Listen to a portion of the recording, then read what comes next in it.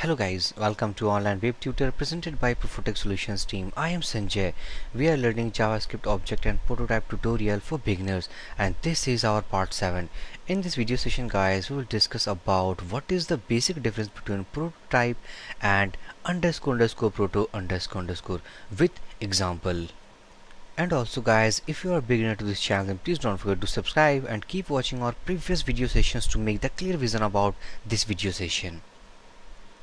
So basically guys हम इस video session में जो डिस्कशन करने वाले हैं वो ये कि what is the difference between prototype and _proto__ okay. और गाइज अगर ये आपकी पहली वीडियो सेशन है तो मैं आपको स्ट्रांगली सजेस्ट करूंगा कि आप हमारे पहले वाले वीडियोस को देखें ताकि ये वीडियो आपको ज़्यादा अच्छे तरीके से समझ आए। ओके क्योंकि हमने पार्ट नंबर 6 में जो डिस्कशन की थी वो डिस्कशन की थी कि what is the basic means use of और what is the basics of prototype. Okay तो just go to Google Chrome और ये है वो एक्सटेंशन जो कि हमने इंस्टॉल किया हुआ है। ओके सो कोड करने के पहले गाइज अगर एक सिनारियो को समझा जाए तो ज़्यादा अच्छा होगा। ओके सपोज कि हमारे पास जो ऑब्जेक्ट ओरिएंटेड लैंग्वेजेस हैं जैसे कि PHP, जावा, इन लैंग्वेजेस में क्लास बेस्ड कॉन्सेप्ट है। Okay so what is the need of class based concept on those languages. हम क्लास बेस्ड लैंग्वेजेस क्यों पढ़ते हैं? बेसिकली अगर हमने कोई एक मेथड अगर यूज़ करना हो मीन्स हमने कोई एक ऐसा मेथड बनाया है जो कि हमें अपने एप्लीकेशन में काफ़ी जगहों पर यूज़ करना है, तो हम क्या करते हैं कि उस मेथड को एक क्लास के अंदर डिफाइन करते हैं और उस क्लास के ऑब्जेक्ट के थ्रू उस मेथड को हम रीयूज़ करते हैं अपने पूरे एप्लीकेशंस में। ओके बजाय कि हम उस मेथड को बार बार क्रिएट करें, बार बार उसे हम बनाएं। ओके तो हमने क्या करते हैं कि सिंपल सी उस मेथड को हम एक क्लास के अंदर बनाते हैं जहाँ से उस क्लास के ऑब्जेक्ट के थ्रू हम उसे कॉल करके रीयूज़ करते हैं। ओके सो बेसिकली वही सेम कॉन्सेप्ट हम यूज़ करते हैं जावास्क्रिप्ट में।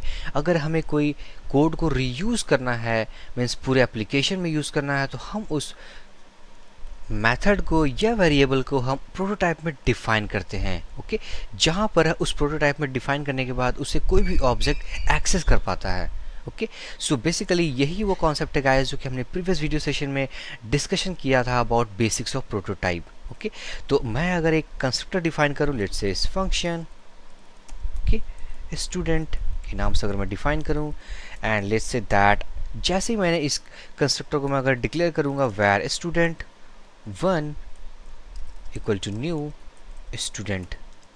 ओके एक और ऑब्जेक्ट बना लूँ suppose where student 2 equal to new student. Okay तो जैसे ही मैंने इस फंक्शन को न्यू कीवर्ड के साथ कॉल किया so basically it is a object constructor function. Okay तो अब बाय डिफ़ॉल्ट जो हमारी इंटरप्रेटर होती है जावास्क्रिप्ट की वो 2 लाइन्स ऑफ कोड ऐड करती है behind the seen in this function. वो कौन सी लाइन होती है? पहली लाइन वेर दिस जो कि एक ब्लैंक ऑब्जेक्ट होती है, साथ में वो इस ऑब्जेक्ट को रिटर्न करती है that is return this. So behind the scene वो ये 2 लाइन्स ऑफ कोड ऐड करती है। ओके सो इस फंक्शन के अंदर मैं डिफाइन करूँ like this dot name equal to Sanjay. Okay and also let's say that this dot email equal to abc@gmail.com। Okay and जो नेक्स्ट हम बनाएंगे वो होगी दिस डॉट बायो। ओके और ये एक फंक्शन होगी हमारे पास लेट्स से फंक्शन और ये रिटर्न करेगी something called this dot name has email of this dot email. Okay just plus sign to concatenate. Okay तो ये है वो वैल्यू गाइस, ये है प्रॉपर्टीज जो कि हमने अपने इस ऑब्जेक्ट कंस्ट्रक्टर के थ्रू क्रिएट करने वाले हैं। Okay and this is a function. तो बेसिकली जो प्रीवियस वीडियो सेशन में हमने डिस्कशन किया था उसमें हमने ये भी डिस्कशन किया था कि जब भी कोई फंक्शन हम क्रिएट करते हैं, जब भी कोई फंक्शन हम बनाते हैं जावास्क्रिप्ट में, so basically after running it will create 2 objects. What are those objects? पहला कि जब भी हम कोई फंक्शन को क्रिएट करते हैं तो वो 2 ऑब्जेक्ट बनाती है। जो फर्स्ट ऑब्जेक्ट होती है वो होती है उस फंक्शन की खुद की ऑब्जेक्ट। ओके और जो सेकंड होती है वो होती है prototype object. Okay so basically हमने अभी तक इस कोड में एक ऑब्जेक्ट कंस्ट्रक्टर फंक्शन क्रिएट किया हुआ है जिसके अंदर हमने 3 प्रॉपर्टीज डिफाइन किए हैं। ओके और उन 3 प्रॉपर्टीज़ के हेल्प से हमने इस ऑब्जेक्ट कंस्ट्रक्टर के थ्रू 2 ऑब्जेक्ट्स बनाए हैं like student1 and student2। Okay तो जैसे हम इसे एग्जीक्यूट करेंगे तो basically it is a function, object constructor function call करते ही ये 2 ऑब्जेक्ट क्रिएट करेगी, first object of itself and the second a prototype object. Okay तो जैसे मैं इसे रन करूंगा so just press control plus और run button, just go to console. तो मैं यहाँ पर जब टाइप करूंगा like student1 so basically this is the data, मैं टाइप करूंगा like student2 this is data. Okay so basically हमने 2 ऑब्जेक्ट्स क्रिएट किया है अपने ऑब्जेक्ट कंस्ट्रक्टर फंक्शन को कॉल करके। ओके सो अगर मैं इसके ऑब्जेक्ट्स को चेक करूं so just go to console and type like student only, so this is the function, this is an object। okay type of is function but basically it is an object। okay तो ये है उसकी पहली object of function itself। okay उसके बाद अगर मैं type करूं like student dot prototype so basically आप देख सकते हैं this is another object associated with this student object constructor function. Okay so basically ये जो ऑब्जेक्ट कंस्ट्रक्टर फंक्शन जो कि हमने डिफाइन किया हुआ है it basically contains 2 objects, first a object itself and the second a prototype object। okay so basically what is the use of prototype object। okay मैं जाऊंगा scratch.js पे। so basically आप यहाँ देख सकते हैं कि हमने एक फंक्शन डिफाइन किया है that is this.bio। okay अगर मैं इसे एक्सेस करना चाहूँ, अगर मैं लिखूँ like student1 just type student1 dot bio, basically it returns a function। okay so अगर मैं टाइप करूँ student1 parenthesis and this is the result Sanjay has email abc@gmail.com। okay so basically जैसे हमने इस फंक्शन को बनाया और हमने यहाँ पर 2 ऑब्जेक्ट्स क्रिएट किया हुआ like student1 and student2, so this function will created 2 times। why 2 times? because objects has been created 2 times। okay so basically just imagine that we have thousands of employees, thousands of students, so in that specific condition this function will be created thousands time। so this is not the real practical of a programming language। हम क्या करेंगे कि इस function को कुछ ऐसे जगह store करेंगे जहां से हम उस फंक्शन को रीयूज कर पाएं, इस कोड को हम रीयूज कर पाएं। ओके सो बेसिकली अगर ये ऑब्जेक्ट ओरिएंटेड लैंग्वेज होती जैसे जावा, PHP, C++, तो हम इसे क्लास के अंदर डिफाइन कर सकते थे जहाँ से हम इसको ऑब्जेक्ट के थ्रू इसे एक्सेस करके हम इसे रीयूज कर पाते। But basically this is a JavaScript language. तो हम क्या करेंगे कि इस फंक्शन को हम डिफाइन करेंगे अपने इस प्रोटोटाइप ऑब्जेक्ट में जहाँ से हम इससे रीयूज कर सकते हैं अपने ऑब्जेक्ट के थ्रू। ओके सो जस्ट मैं क्या करूँगा कि इसे कमेंट कर दूंगा, लेट्स कमेंट दैट। कमेंट करते ही अगर मैं वापस से जाऊँ कंसोल पे, just clear out and run again. Run करते ही अगर मैं टाइप करूँ like student1 dot bio, basically this does not exist. Okay जैसे एंटर प्रेस करूँगा student dot bio is not a function. Okay अब हम क्या करेंगे कि इस फंक्शन को हम आप प्रोटोटाइप में डिफाइन करने वाले हैं। Okay by the help of that prototype we will call in these objects. Okay हम प्रोटोटाइप को क्यों यूज करते हैं? To reuse our code. Okay so just make like student dot prototype. Okay prototype dot bio, this is the property name। okay and basically it's a function, so let's define function and basically just मैं क्या करूँगा इसे copy कर लूँगा and copy करके मैं यहाँ paste कर दूँगा। This is our code.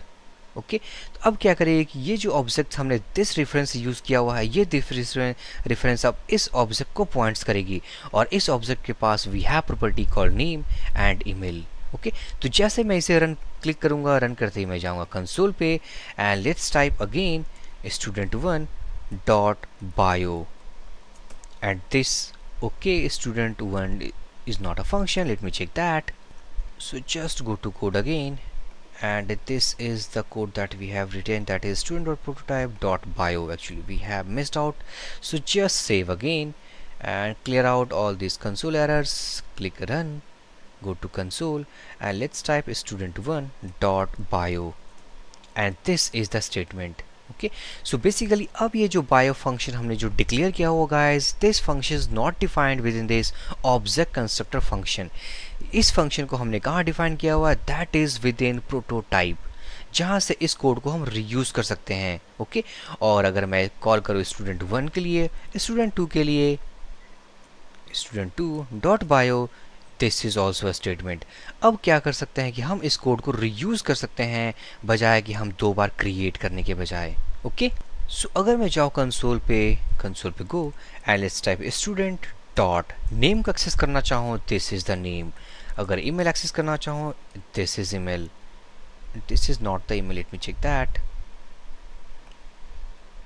it's not a student, it's select student1 dot name, okay, and student1 dot email, because this is object constructor function, ये object constructor function है, so that's why these all are undefined values। Okay, तो ये रहे हमारे वो details. तो अगर मैं टाइप करूँ लाइक स्टूडेंट डॉट प्रोटोटाइप, अगर मैं देखना चाहूँ जस्ट प्रेस एंटर, तो हमने जो डिफाइन किया हुआ फंक्शन बायो वो हमने अपने इस स्टूडेंट ऑब्जेक्ट कंस्ट्रक्टर फंक्शन के प्रोटोटाइप में डिफाइन किया हुआ है। तो अगर इस फंक्शन को हम अगर फाइंड करना चाहें कि हमने वो कहाँ डिफाइन किया हुआ है, so just type student dot prototype. आप देख सकते हैं कि जो फर्स्ट टाइम जब हमने क्रिएट किया था इस फंक्शन को, इसके अंदर तो we have a function called only constructor inside this object, but now we have a bio method inside this object also. जैसे मैं क्लिक करूंगा, just click that and this is the function that we have made. Okay, यही वो function है guys जिसे हम अपने objects के थ्रू कॉल करते हैं। ओके, सो बेसिकली अगर मैं टाइप करूँ student 1 only, student 1, so basically it contains name and email which is the property of this object constructor function। so how it is calling this function, क्यों ऐसे call कर रही है। Okay, so basically let's type student 1 dot underscore proto underscore, जैसे मैं enter press करूंगा this is the function. Okay, basically ये वो प्रॉपर्टी है गाइस इस ऑब्जेक्ट की जो कि ये जो पॉइंट करती है वो बेसिकली पॉइंट करती है हमारे इस स्टूडेंट डॉट प्रोटोटाइप को।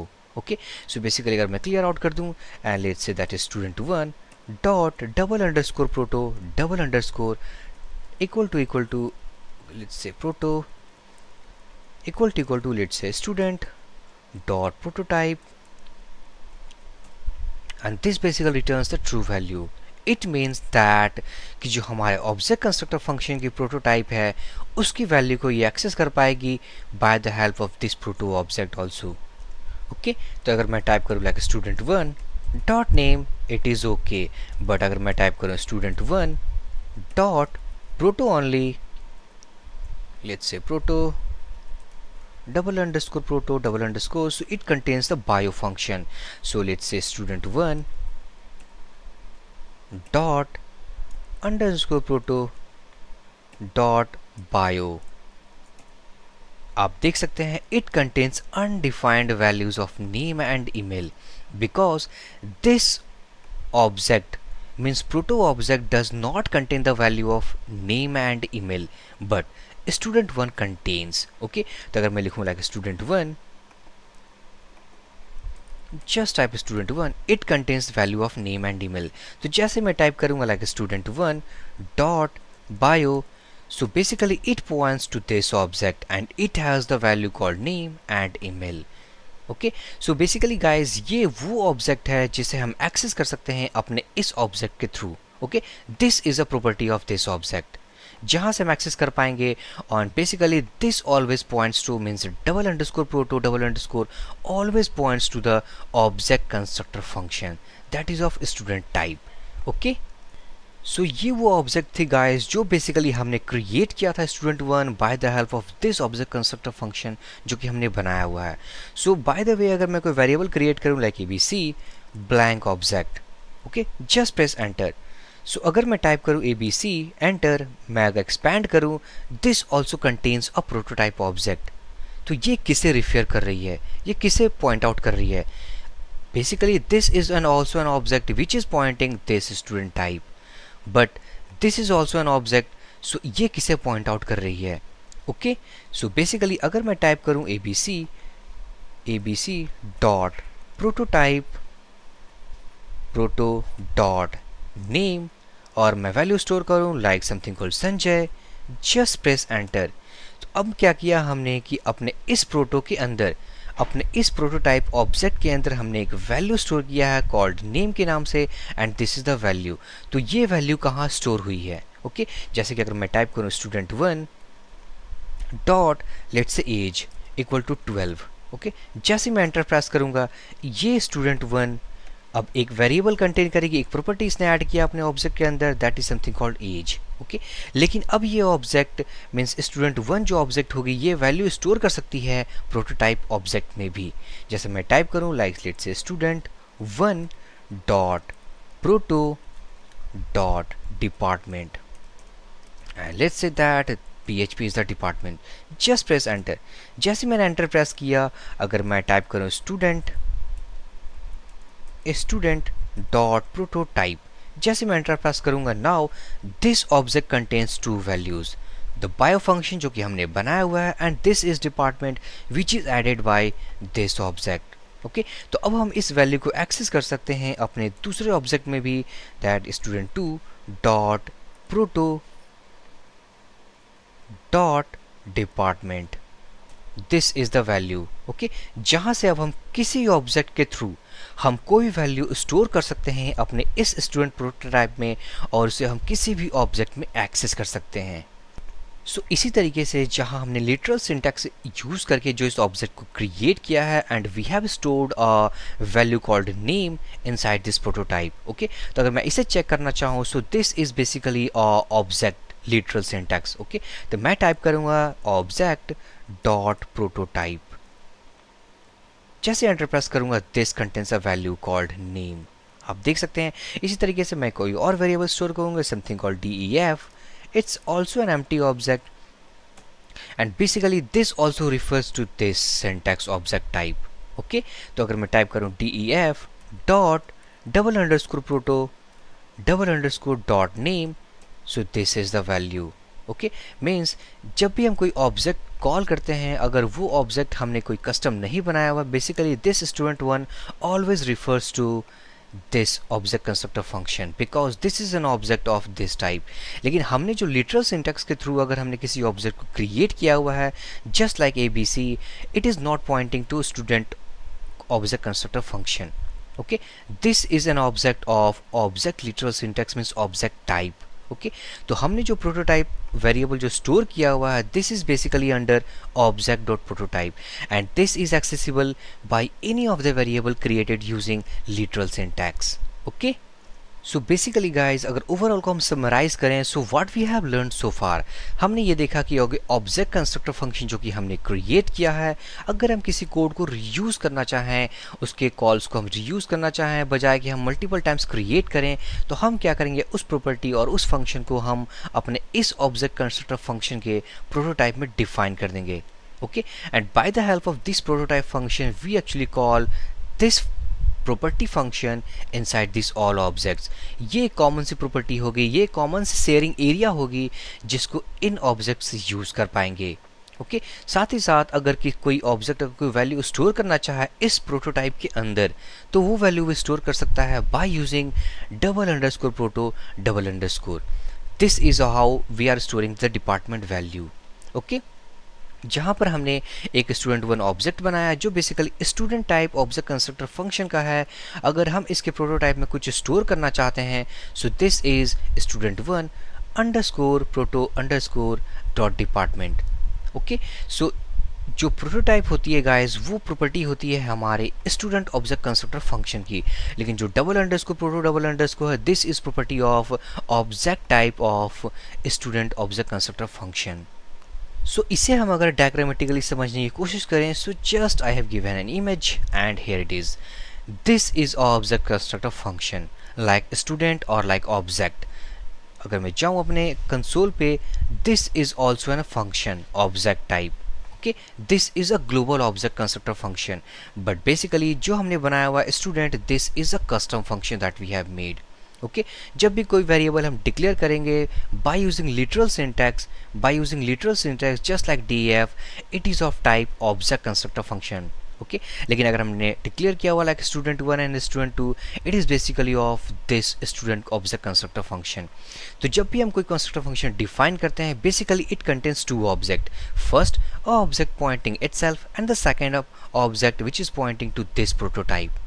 ओके तो जब भी हम इस फंक्शन के जरिए कोई कॉमन सी प्रॉपर्टी या कॉमन सी मेथड को शेयर करना चाहते हैं अपने ऑब्जेक्ट के साथ, just we have to store those functions, those methods, those properties inside this prototype.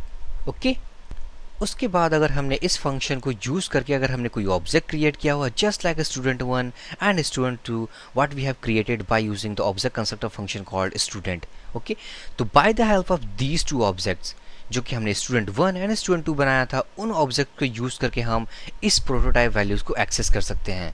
Okay अगर हमारे पास प्रोटोटाइप के कॉन्सेप्ट को नहीं होती तो हम वो बायो फंक्शन जो कि हमने बनाया हुआ वो हम यहाँ पर डिफाइन करते हैं, and basically when we create object 1 and object 2 तो वो मल्टीपल टाइम्स उस कोड को क्रिएट करना होता, वो 2 टाइम्स क्रिएट होती, बजाय कि अब वो प्रोटोटाइप में स्टोर होती है।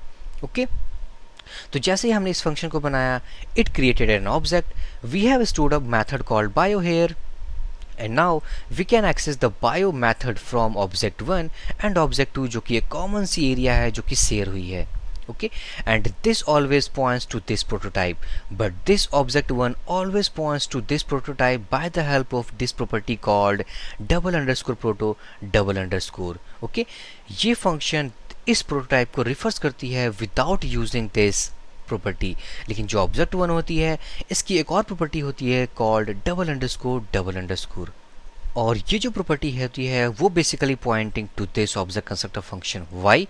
Because these objects are created by the help of these.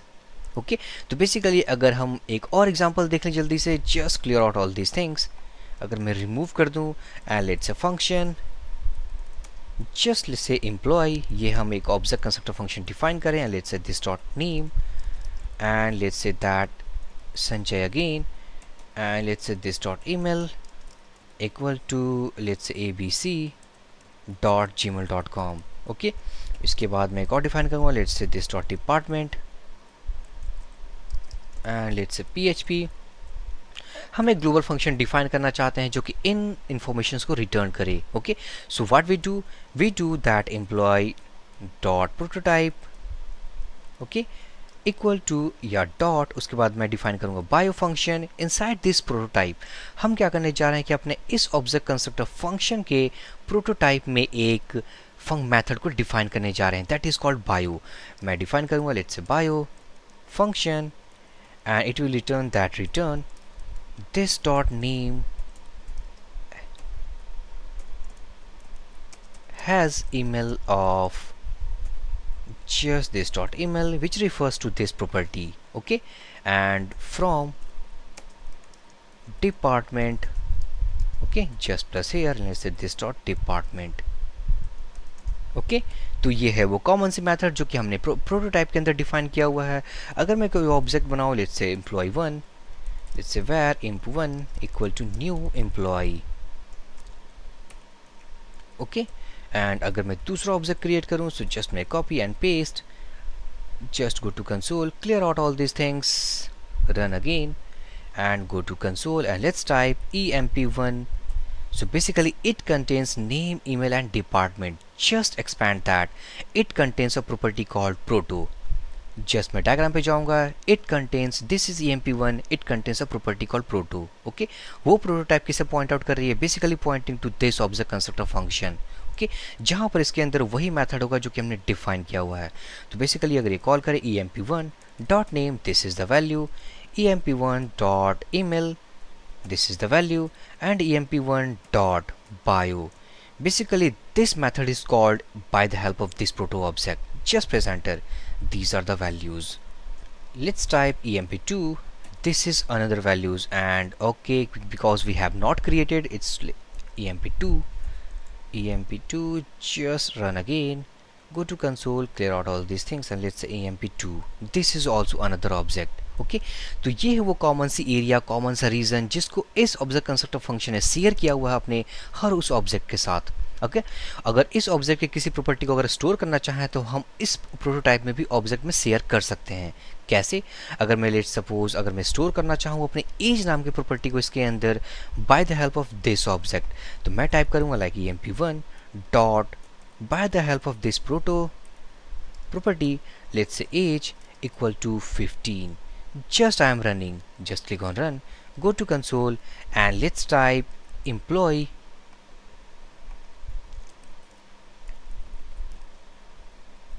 dot prototype.